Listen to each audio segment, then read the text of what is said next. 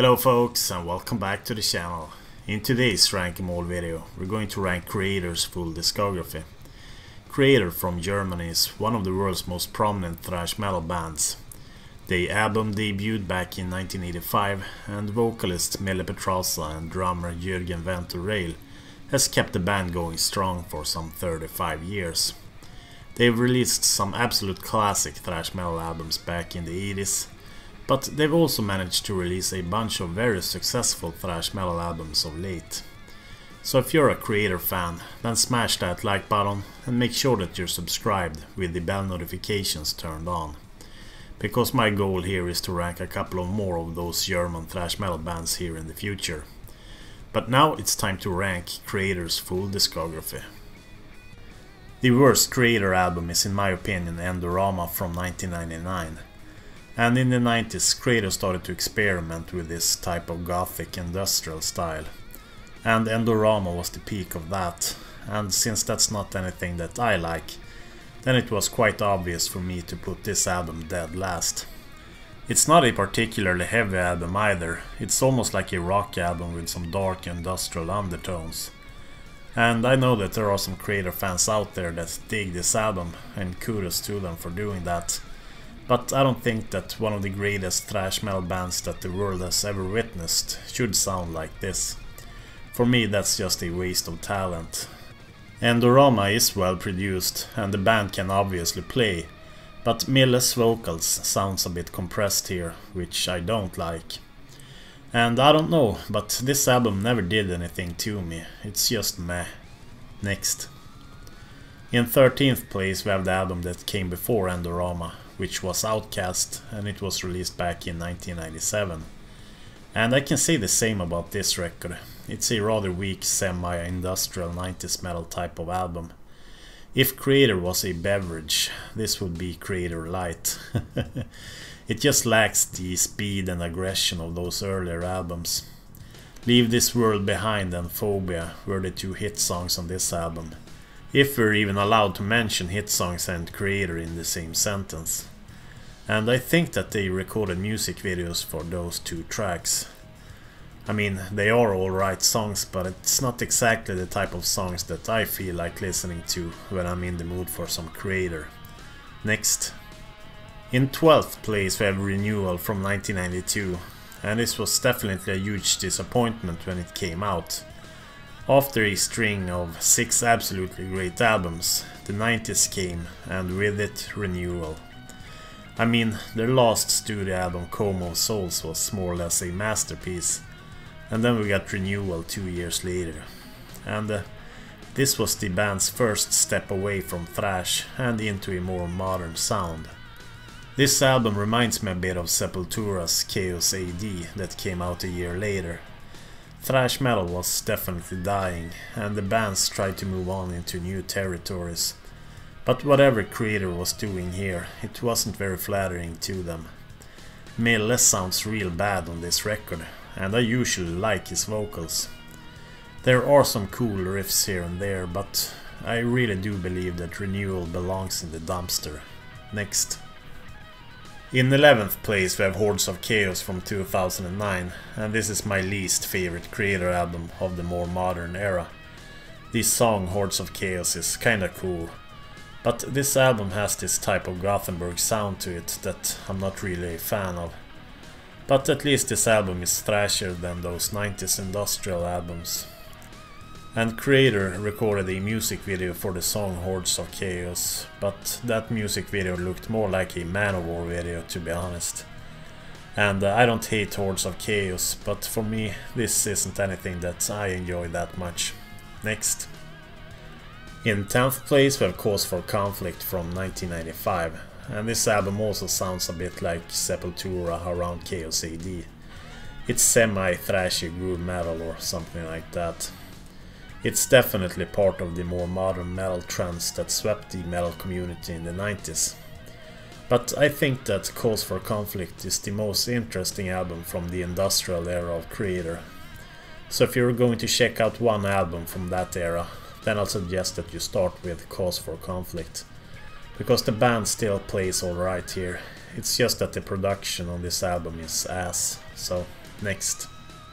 In 9th place we have Phantom Antichrist from 2012, and this might just be Kreator's most melodic album.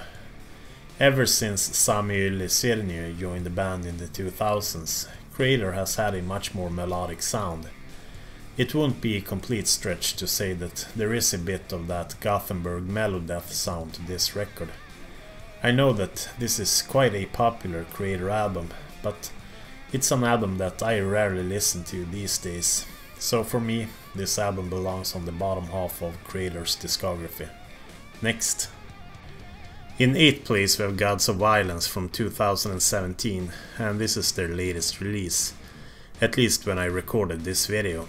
And it was the band's last album with their longtime bassist Christian Giesler, whom has been with the band for some 20 plus years. And Kreator recorded a music video for Gods of Violence and Satan is Real, and both of those have millions of views, so Kreator is definitely doing well these days. The intro of Gods of Violence sounded a bit like Metallica's Fade to Black. Probably not their intention though, but hey. There are some great riffs on this album though. The Satan is Real riff is very cool. And the Gods of Violence is a solid album overall, if you can handle the melodic riffing and the kinda modern production values. Next. In 7th place we have Enemy of God from 2005, and this is one of the better Kreator albums of the more modern era. Enemy of God is a little more straight ahead and less melodic than some of their more recent outputs. But this album ain't completely stripped of melody though. There is a bit of that Gothenburg melodeath sound to this album, but I wouldn't say that it's too prevalent here. Enemy of God is a pretty good album in my opinion, and Impossible Brutality is one of the better songs on the album. Next. In 6th place we have Violent Revolution, and I remember when this album came out back in 2001. It was so cool to have the real Kreator back again, after a decade when they were more or less ashamed of their thrash roots. So I was real happy to see them back thrashing again. I mean, this album should have been the follow-up to 1990's Coma of Souls, which the artwork here is a tribute to, by the way. And this was the band's first album with Mille, who brought a lot of melody to the band. I think that he's an excellent guitarist, but I don't like it when Kreator start to sound like a melodeath band. But there is a bunch of great songs on this album: The Patriarch, Violent Revolution, and Servant in Heaven, King in Hell. So Violent Revolution was Kreator's comeback to thrash, and I think it was the best Kreator album of the more modern era. Next. In 5th place we have Coma of Souls from 1990, and it really hurts me to put this album as low as my number 5, since I love it and I think it's a masterpiece. But Kreator's discography were filled with masterpieces, so I had to put Coma of Souls as my number 5. And this album is a great starting point for those who are unfamiliar with Kreator. It's still very aggressive, but it's also well produced and a great album overall. It's not the worst caveman stuff of their career, so. And songs like When the Sun Burns Red, Coma of Souls and People of the Lie are amongst the best songs that Kreator ever wrote. Next. In 4th place we have their 1985 debut album Endless Pain. And here we have some real caveman thrash. This was one of those mid-80s albums that were just a whirlwind of aggression. There are hints of early black and death metal on this album, and Endless Pain is probably their most underrated record. It's up there amongst their best, but it rarely gets the cred for it. It's just a beast of a record, definitely the closest thing to Hellhammer or Bathory that this band ever produced. Next. In 3rd place we have Terrible Certainty from 1987, and this was the band's follow-up to Pleasure to Kill, but it's a bit cleaner. The caveman days were over to some degree, and this album has a more professional thrash production. The death and black metal vibes of their early efforts had been toned down, but this album is still very fast and aggressive. They recorded a music video for Toxic Trace, and it's also one of the better songs on Terrible Certainty. I also love Storming with Menace, Blind Faith and As the World Burns. Terrible Certainty is a brilliant album and it's still somewhat underrated. Next. In second place we have Extreme Aggression from 1989. And this album is also very fast and unrelenting.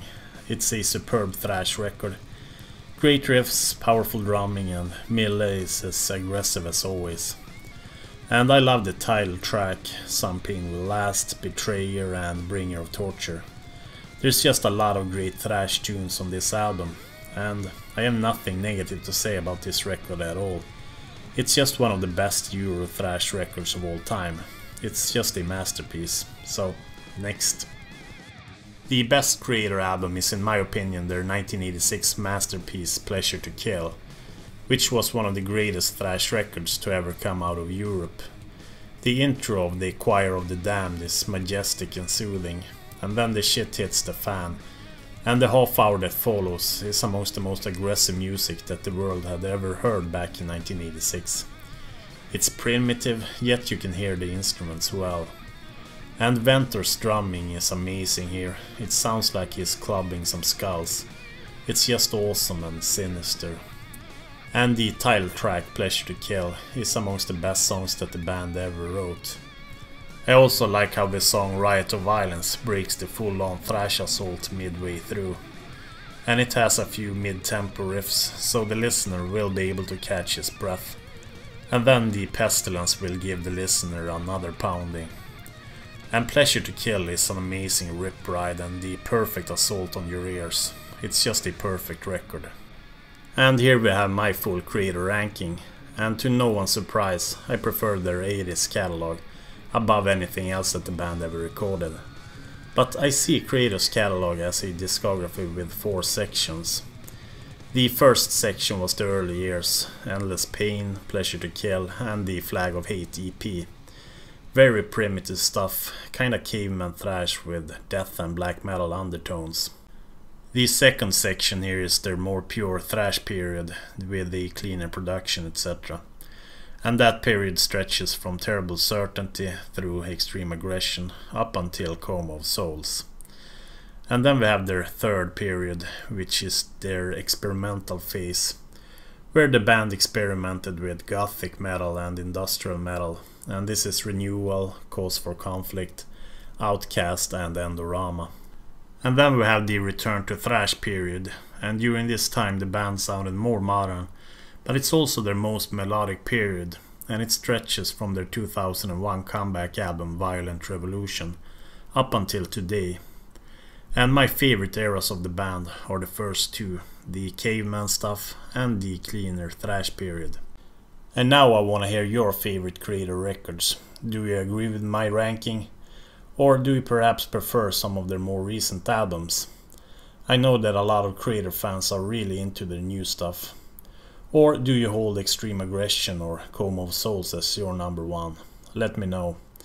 And feel free to rank their full discography if you're familiar with it. And if you're a Kreator fan and enjoyed this video, feel free to leave a like, that really helps the spread of this video. And subscribe if you aren't already subbed up. And if you want to support my work, then I'll suggest that you become a patron like these fine gentlemen. Or go and grab yourself some Ruthless metal merch from my merch store. I'm also on Spotify, Facebook and Discord if you want to join my communities or listen to my thrash metal playlists. And you can find all my links listed down below. And let me know whose discography I should rank in the next Rank 'Em All video. And thanks for watching, and I'll catch you guys in the next video. Bye bye.